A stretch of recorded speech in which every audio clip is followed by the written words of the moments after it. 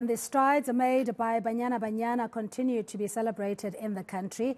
It's also once again put the spotlight on women in sport and their unfair treatment. The team went into the FIFA Women's World Cup unhappy about financial issues, but they were not the only ones. Nigeria's national women's team has similar issues, and Spain went on to win the prestigious trophy, but their celebration has been tainted by the behavior of the head of Spain Football Federation, Koketjo Tsebe. So there's also issues of sexual harassment, and all this plays a major role on women's mental health. And to unpack the issues more, we're joined by clinical psychologist Dr. Koketjo Tsebe.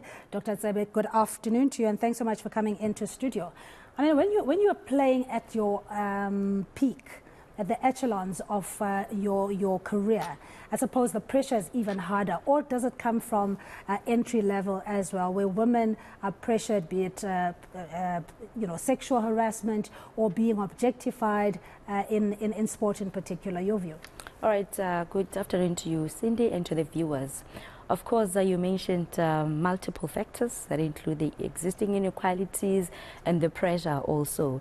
There's no any better way to speak about it other than acknowledging the socio-political aspect thereof, globally, where women in sport lies, and also that the higher you go, the higher performance comes with a lot of pressure to compete, but also pressure to also prove yourself as a woman, that how capable are you, or do you also deserve equal treatment, fairness in payment. But we've come a long way, and especially in the inclusion of women in various sectors that had been traditionally male-dominated. There is now even a concerted effort to formalize the sporting codes and also to have salary parity, so that we paid equally for the same job done. You speak about the importance of the mental health and wellness of women in sport, in that this is what will position you and also give you the longevity. How fragile, or how much effort is being put into and resources in ensuring that there is that kind of support for women in sport when it comes to mental health? Well, Cindy, it's a work in progress. I think there have been considerable supports and improvements, but I think more work still needs to be done. I tell you what, there's still a limited number of teams in the country that have psychologists. Primarily because more attention and focus and interest is placed on the physical aspect of performance, and somewhat putting the mental health at a peripheral level, which becomes a feedback to say, although there's some sense of acknowledgement and appreciation of where mental health in sports is at the moment, there's still more to be done. And it's also important, Cindy, to acknowledge perhaps the hindrance. What limits the growth of mental health? Is it also factors such as the stigma centered around mental health, or also because naturally mental health is not more of a physical, you can see it, the level of treatment modalities, they are more therapeutic. Maybe also society is not yet there, but which then is a feedback to us at the academic and practitioners, and also the political will to say that let's also work together to destigmatize mental health and more appreciate and promote it more, because I tell you what, Cindy, it does also play a role to safeguard and promote the mental well-being of women in sports. Is it more about mental health, or rather having the mechanisms to cope with the dynamics of your work environment? You were talking about the high pressure, and looking at Banyana Banyana, from the get-go, before they even went into the World Cup, there was the issue of payment and a Team B or whatever being introduced to replace them, as if the Banyana Banyana is just dispensable. So are these more your challenges around the workspace, or is it an issue of underlying mental illnesses that we're talking about? Multiple factors does also impede or impact the general mental health of women in sports or women athletes.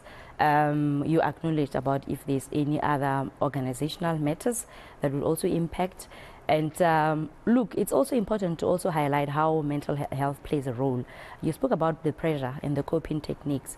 The more you play higher in high performance, there's susceptibility or vulnerability for athletes to experience mental health conditions because of the demands it comes with, and also that at times it triggers certain unresolved issues. You become exposed to high competition. There's a lot of invested interest Yeah, and I know we throw around the term mental health quite generically or loosely, and there are different types of conditions, you know, bipolar, and that could maybe manifest into depression, or there's anxiety, or a sense of, be it perceived or real risk of feeling that for some reason the world is against you. So I wouldn't be able to tell you what the symptoms are, but for somebody who's going through those, in a professional space like soccer, for example, are there early detections? Are there ways of, you know, determining if a particular player has this condition, and what kind of support is there?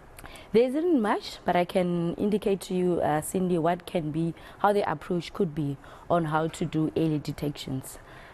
Firstly, primarily is to introduce and promote mental health in the team, the football fraternity, which would make it easy, or also encourage at least to be able to open up to say, if you're not feeling well, if you're having a low mood, it's an indication that you're not feeling okay.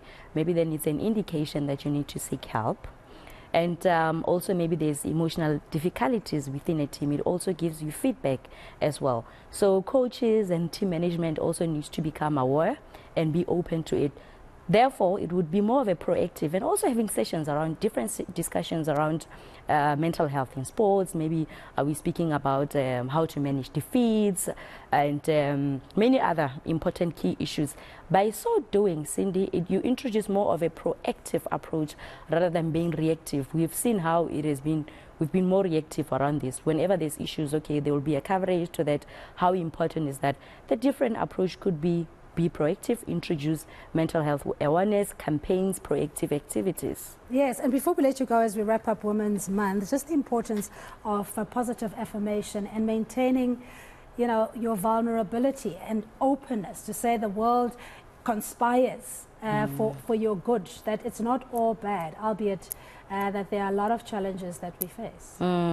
Very important to be grateful, a sense of gratitude, to affirm yourself. I think most often we live in a country and also a world where it's results driven.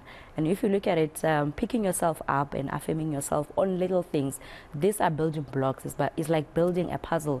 To be grateful as you track your records or your progress, and also don't be hard on yourself. As I said, the results driven world somehow at times makes people to become discouraged about their progress and not acknowledge the little impact and progress they're making.